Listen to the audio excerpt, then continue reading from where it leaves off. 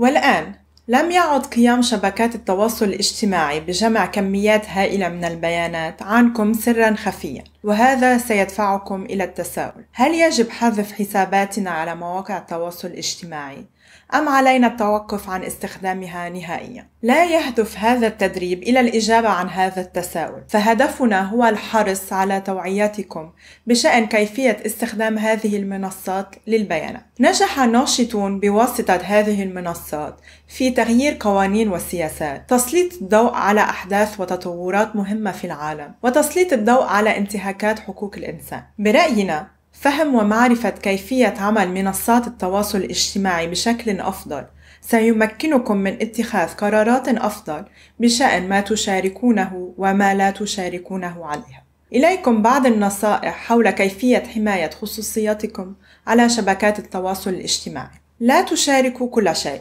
ابقوا معلومات مثل تاريخ ميلادكم وعنوان بريدكم الإلكتروني ورقم هاتفكم مخفية. فكروا قبل النشر.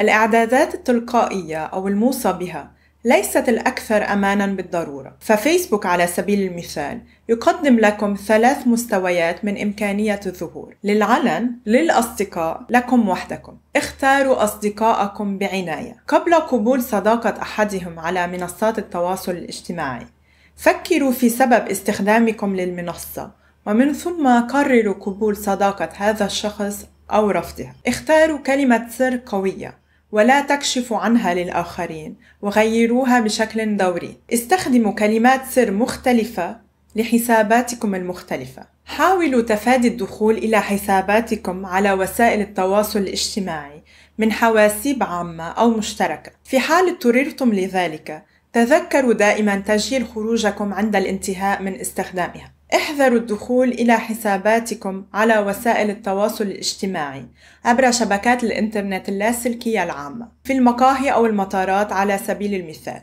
فمن السهل جدا التنصت على حركة الإنترنت التي تمر عبر شبكات اللاسلكية العامة، ومن ضمنها كلمات السر وبيانات حساسة أخرى. فكروا جيدا قبل النقر على روابط ترسل إليكم حتى لو كانت مرسلة من صديق.